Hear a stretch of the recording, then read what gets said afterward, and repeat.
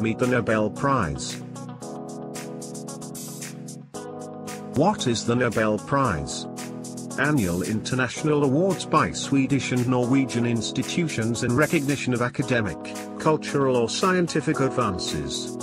Awarded for contributions for humanity in chemistry, literature, physics, medicine and economic sciences. In this video, I would like to introduce one of the Nobel Prizes winner. Oliver Simon Darcy Hart, born October 9, 1948, is a British-born American economist, currently the Andrew E. Fuhrer Professor of Economics at Harvard University. Together with Bengt R. Holmstrom, he received the Nobel Memorial Prize in Economic Sciences. Do you know? Oliver Hart expert in 1. Contract theory. 2. Theory of the firm. 3.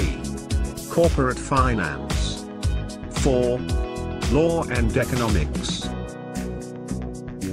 Contract theory. Actors can and do construct contractual arrangements, asymmetric information, connections, both agency and incentives. Covering many topics from CEO pay to privatizations. Theory of the firm. Explain and predict the nature of the firm, company, or corporation including its existence, behavior, structure, and relationship to the market. Corporate finance. The main concepts in the study of corporate finance are applicable to the financial problems of all kinds of firms. To maximize or increase shareholder value. Law and economics.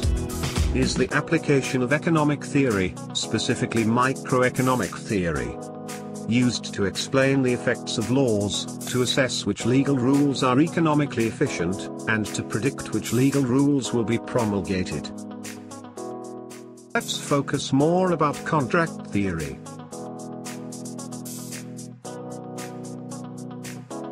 What is contract theory and why it deserved a Nobel Prize? It studies the design of formal and informal agreements that motivate people with conflicting interests to take naturally beneficial actions. From theory to real-world application.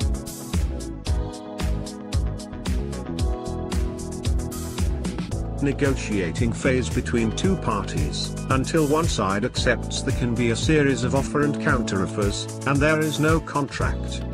However, at the very base of the negotiating is something value that the parties desire of each other.